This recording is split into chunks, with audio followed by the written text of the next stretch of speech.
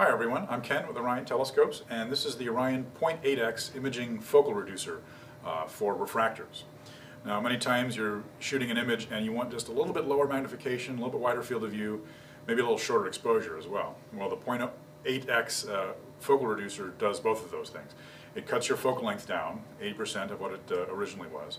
It also shortens the exposure because the focal ratio is also faster.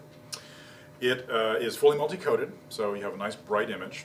It's got a 38mm clear aperture for little to no vignetting with the bigger CCD chips or camera DSLRs. Threaded for filters on the front, so you can put a light pollution filter or whatever filter you'd like on the front here.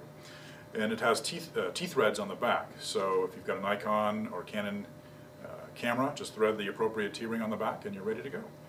The Orion 0.8x imaging focal reducer for refractors. Thank you.